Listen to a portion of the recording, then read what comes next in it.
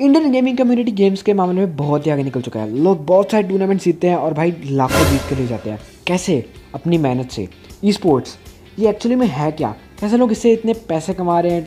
और भाई उनकी डिफ़िकल्टीज़ क्या है? कितने घंटे प्रैक्टिस करनी पड़ती है? कितने क्या भाई लोग क्या कहेंगे? क्या तो गेम्स खेलता रहता है? तो गाइस ऐसी कुछ बातें आप इस वीडियो में जानेंगे।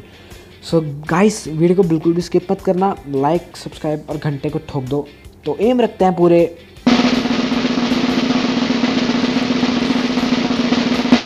1 लाइक का from each viewer.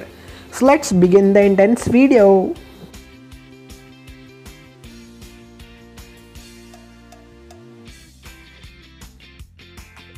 Hey what's up guys, welcome back to my new video. तो गाइस आई नो बहुत सारे दिनों के मैंने वीडियो नहीं डाली क्योंकि यार वो एक बीमारी होती है ना जो एक हर स्टूडेंट की लाइफ में आती है। एग्ज़ाम मतलब हर साल 3-4 बार आती है। तो उस चक्कर में फंस गया। तो एनीवेज गाइस एग्ज़ाम्स को साइड पर रखते हैं भाई, ओवर हो गया, टेंशन फ्री है।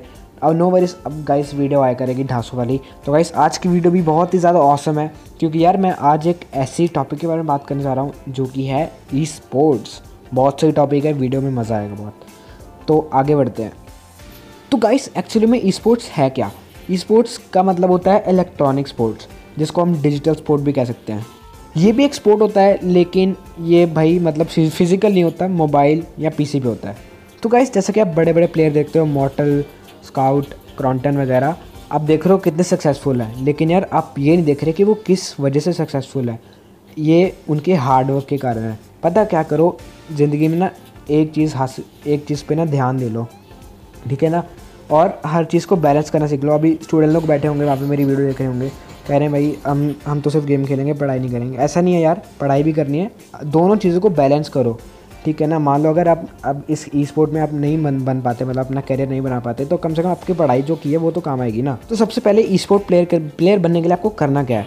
आपको करना क्या है? एक अच्छी सी स्क्वाड बनानी है, प्रैक्टिस करनी है हमेशा, मतलब पढ़ाई के साथ साथ प्रैक्टिस भी करनी है। और यार एक दूसरे के अगेंस्ट ना टीडीएम खेलो, मतलब अपनी स्क्वाड के अगेंस्ट ना टीडीएम खेलो। अभी मतलब रोज़ कितने टूर्नामेंट ऑर्गेनाइज होते हैं जिनकी एंट्री फ्री होती है, तो स्टूडेंट लोग इसको पार्ट ले सकते हैं और भाई रिटर्न में वो आपको प्राइज़ देंगे। अभी लाइक मेरे को अभी कल परसों आया था कि 5 लाख के नाम है, फ्री एंट्री है, तो मैंने ले लिया पार्टिसिपेट, अपनी स्क्वाड फॉर्म कर लिया और आज मैं टीडीएम पे पार्टिसिपेट किया, अपने एक दूसरे के अगेंस्ट स्टेडियम खेला। मतलब ऐसे अच्छी प्रैक्टिस होती है एक दूसरे के अगेंस्ट, मतलब एक दूसरे के स्किल समझना। तो गाइस अब बात करते हैं e sports as a career. यार देखो, अगर ई स्पोर्ट्स को अपना करियर बनाना है ना, तो यार अभी से मेहनत करना शुरू कर दो। जैसा कि मैंने पहले बताया था कि बैलेंस कर लो, स्टूडेंट हो ना, अब आपके पास बहुत टाइम है, आपके पास 10-15 साल में ना आप बहुत कुछ कर लोगे, ठीक है ना, समझ लो ना मेरी बात। आज आप यूट्यूब चैनल शुरू कर लो, और भाई आज नहीं तो कल, नहीं तो परसों, कभी ना कभी जाके, मैंने भी इसी उम्मीद में यूट्यूब चैनल शुरू किया है और मेरे को श्योर है कि किसी ना किसी दिन जाके मेरा यूट्यूब चैनल सक्सेसफुल ज़रूर होगा। गाइस अब बात आती है पेरेंट्स क्या कहेंगे। तो यार पेरेंट्स का पता ही यार, सिंपल सा जवाब बोलता है भाई ना भाई, क्या है गेम्स, क्या खेल रहा है मतलब। लेकिन यार उनको नहीं पता, उनको समझाओ एक बार बैठ के कि यार ई स्पोर्ट्स भी कोई चीज़ होती है, भी एक स्पोर्ट्स होता है। ये भी हमें बहुत सारा सक्सेसफुल कर सकता है, पैसे दिला सकता है। लेकिन और भाई मैं सबसे बड़ी बात बताऊँ, पबजी मोबाइल है। अब कुछ बंदे बोलेंगे कि यार नहीं सही नहीं है। क्यों नहीं सही भाई? ये उन बंदों के लिए हार्मफुल है जिनको खेलनी नहीं आती। वो पता क्या करेंगे, उनको दिमाग पे कंट्रोल नहीं रहता, वो मर जाते हैं और भाई मतलब चीज़ें तोड़ना फोड़ना शुरू कर जाते हैं। देखा है ना कितनी भी यूट्यूब पे वीडियोस आती है। अब यार रिसेंटली सबसे बड़ी बात है ना, वो मीडिया। रिसेंटली न्यूज़ आई थी कि बच्चा मर गया, लेकिन बंदों ने पूरी न्यूज़ नहीं भरी, उन्होंने हेडलाइन लगाई कि बच्चा पबजी खेलते मर गया। और भाई मेरे को पता है, मैं ज़रा मतलब टेक्नोलॉजी पे अपडेट रहता हूँ। वहाँ पे लिखा था ब्लूटूथ के हेडफोन यूज़ कर रहा था। पता भी है यार ब्लूटूथ के हेडफोन नहीं यूज़ करते कि हार्मफुल होते हैं यार, अपने दिमाग को डैमेज दे सकते हैं, इसलिए मैं नहीं यूज़ करता ब्लूटूथ हेडफोन। तो ये बात है यार, गेम ख़राब नहीं है, गेम बहुत सही है, रेवोल्यूशनरी गेम है। इसी गेम ने ना कई बंदों की ज़िंदगी संवारी है। जो वेले बंदे रहते थे ना घर पे, मतलब कईयों ने इसको ना यूटिलाइज़ किया है। यार बड़े बड़े यूट्यूबर्स ले लो, उनको क्यों नहीं कुछ हो रहा, सिर्फ हमको ही क्यों कुछ हो रहा है? क्योंकि यार वो जानते हैं खेलना, इसको एग्जैक्टली क्या खेलते हैं। अब यार मैं भी रोज़ कितने सारे मैच खेलता हूँ, सारे नहीं कम ही खेलता हूँ, क्योंकि यार पेरेंट्स अलाउ नहीं करते, कि पता है यार ये थिंकिंग है। तो पता क्या है, मेरे को एक बंदा आया आज, कह रहा यार तो टूर्नामेंट क्यों नहीं खेलता।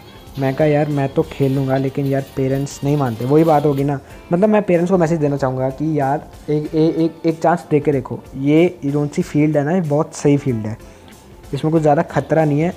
और रही बात आँखों के ख़राब होने की, यार बहुत सारे चश्मे आते हैं, गार्ड्स भी आते हैं, फ़ोन गार्ड्स आते हैं जो कि ब्लू रेज से प्रोटेक्ट करते हैं, ठीक है ना। तो ये कुछ ज़्यादा हार्मफुल नहीं है, बहुत सही करियर है जो कि स्टूडेंट्स के लिए स्पेशली। अब अगर मान लो नेक्स्ट टाइम लाइफ में जाके अब नहीं सक्सेसफुल होते तो कम से कम गेम्स खेल के कम से कम पैसे तो कमा लोगे ना, कितने सारे लाखों। यही बात है यार, बस थिंकिंग अपडेटेड रहनी चाहिए, फिर भाई सब कुछ सक्सेसफुल है लाइफ में। और अब बात आती है लोग क्या कहेंगे। यार लोग क्या है, लोग तो कहते रहेंगे यार, उनका क्या है। अब यार आप सक्सेसफुल भी हो जाओ ना, मान लो बिजनेसमैन बने ना बहुत बड़े, तो भी ये बातें बनाते रहेंगे यार कि इसने ऐसे वैसे ले दे के कमाया है।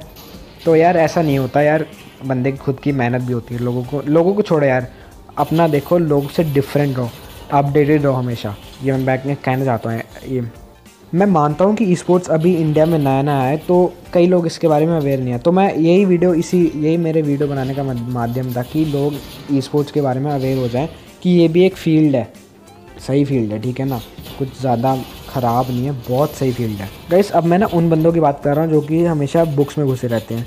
ये पढ़ाई की बात नहीं है कुछ, मतलब मैं इसकी तरफ से बोल रहा हूँ कि जो बंदे बुक्स में घुसे रहते हैं ना, उनको बाहर की इन्फॉर्मेशन को कुछ नहीं पता होता। टॉप कर लेंगे और भाई कुछ बाहर का पूछ लो ना कि क्या है ये क्या, इसको क्या बोलते हैं, कहेंगे यार मुझे क्या पता। हम फिर सवाल उठाएंगे, चल ये तू ये छोड़, तो ये बता पढ़ाई में क्या सबसे आगे है। मतलब पढ़ाई के सवाल, मतलब क्या सब, मतलब सिर्फ पढ़ाई तुम करोगे ज़िंदगी में और कुछ नहीं करना चाहते। अब यार मान लो मेरी क्लास में एक लड़का है, उससे पढ़ता रहता है, उसको बाहर के कुछ नहीं पता।